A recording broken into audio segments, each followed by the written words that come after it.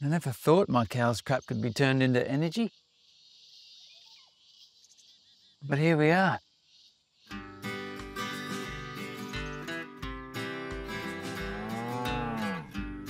Right before our eyes, hiding in plain sight, in wastewater plants, farms, landfill sites, and industrial waste, lies a power source we've barely noticed. It doesn't shimmer like solar or spin like wind. It bubbles up from what we throw away. Organic waste, agricultural waste, even human waste. And when it's captured and upgraded, it becomes something deceptively simple but complex all at the same time.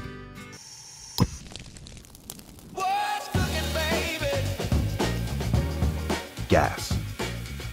But not just any gas, it's a renewable gas that's getting a bit of attention lately. It's called biomethane. Sounds peculiar? Denmark's already producing biomethane to help power entire towns and industries. Other parts of Europe, the US and the UK are scaling fast. And here in Australia, we're sitting on the raw ingredients, not buried in the ground, but hiding in plain sight. Every time we toss a banana peel or flush the toilet, we're not just getting rid of waste, we're discarding a potential energy source that helps to create biogas. Once treated, it then becomes biomethane.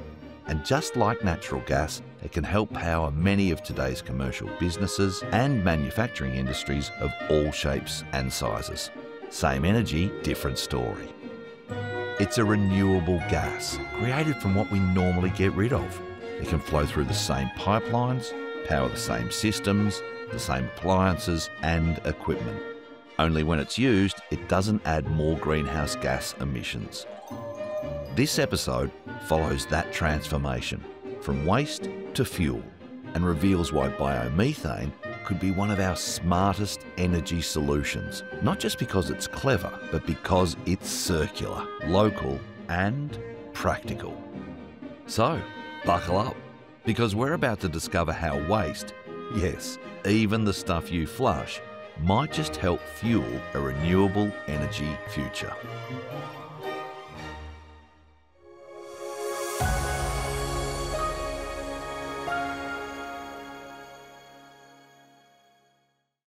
So, how does it work?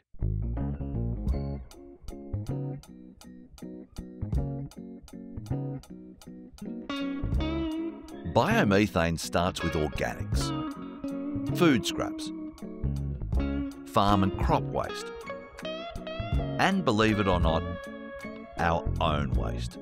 Yes, sewage. That's right, we're even talking about number twos. You mean poo?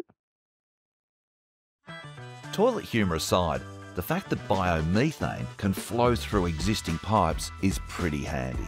At places like Sydney Water's Malabar wastewater treatment plant, waste streams are captured and funnelled into sealed digesters, huge oxygen-free tanks that break it all down. We'll explore this deeper in a future episode. What's left is biogas, which gets upgraded to become biomethane, which I'm told by the experts has the exact same chemical composition as gas from the ground. But this is from a renewable source and is low emission, making it a more sustainable option. Biomethane, for all intents and purposes, is very similar to natural gas. It's actually interchangeable, can be used in the same appliances and in the same infrastructure. Yeah, biomethane comes from organic materials, so simple things like food scraps, organic materials from farmland, even sewage from wastewater facilities.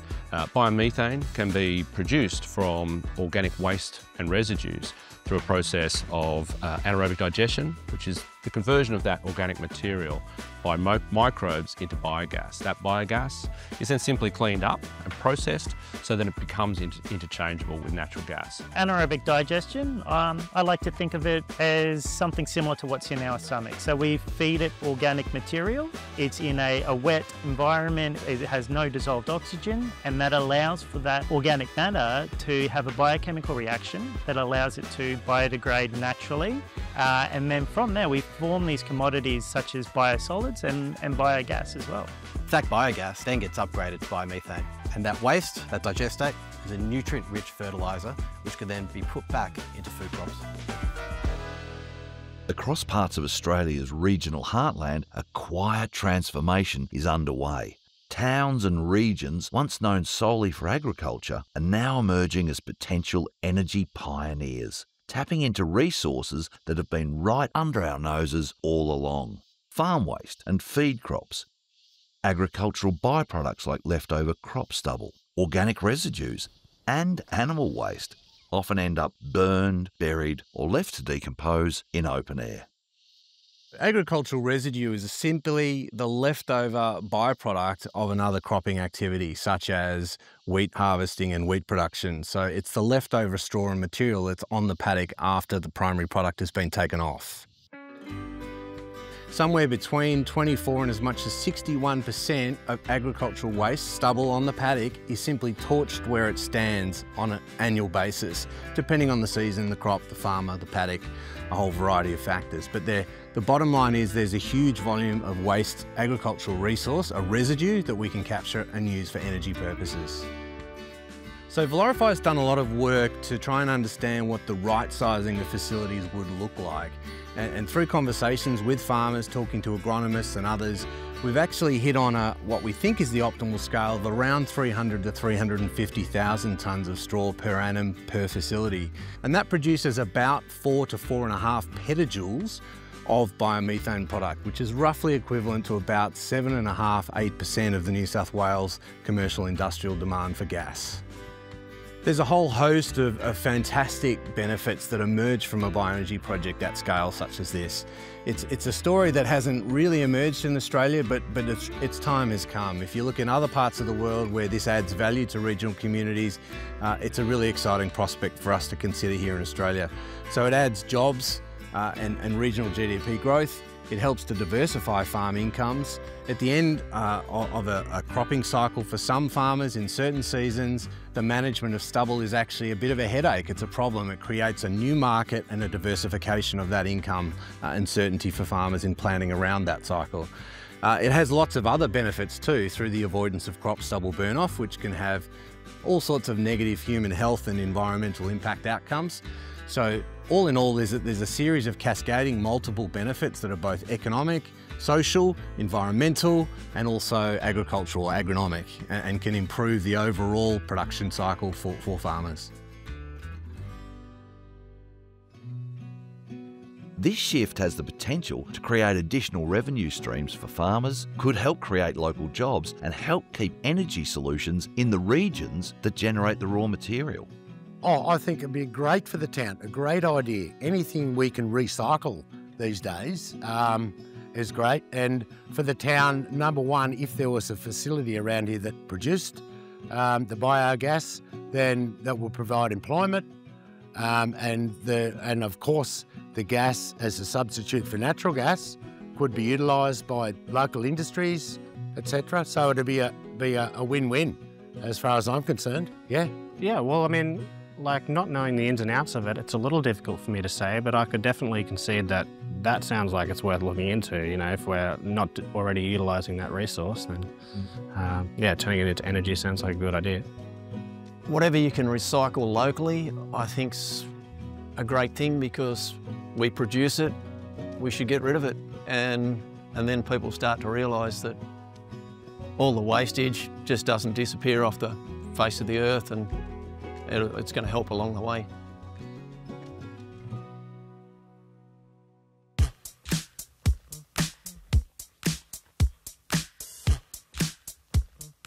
It's not just farming and regional areas that can benefit from biomethane. Some of Australia's largest gas users are our biggest manufacturers and heavy industries. Think bricks, cement, steelworks, paper mills, tiles, glass, food and beverage production, even hospitals. Many of these operations rely on heat, real, round-the-clock high heat, and they can't just plug into solar panels or a wind turbine to maintain it all the time. Many industry leaders and experts point out that biomethane is one of the few renewable fuels that can actually deliver constant, uninterrupted high heat. It's proven to be reliable internationally and scalable. And for places like Brickworks, it's already on the table. In our Austral Bricks business, natural gas is really important to us. Natural gas is required to get very high heat temperatures to manufacture bricks, and the brick kilns are operating 24 hours a day, 7 days a week. Electrification is not possible in our business, so you can't use electricity to get the really high heat temperatures that we get from natural gas. So natural gas is really critical for our business. What we really like about biomethane is it is a renewable form of natural gas, and what that means is we can produce it today using existing technology that's widely used overseas in Europe. Biomethane as a renewable form of natural gas means that we don't need to make any changes to our plants, and we don't need to upgrade our gas networks. From industrial heartlands to our everyday energy networks, what we waste doesn't need to be worthless. By creating awareness of biomethane as a substitute for natural gas, there's an opportunity in Australia to scale up the waste to fuel industry to help lower emissions. So stay tuned for the next episode where we peel back the curtain and show how biomethane production could help shape the energy mix of the future. You're watching Fuel for Thought.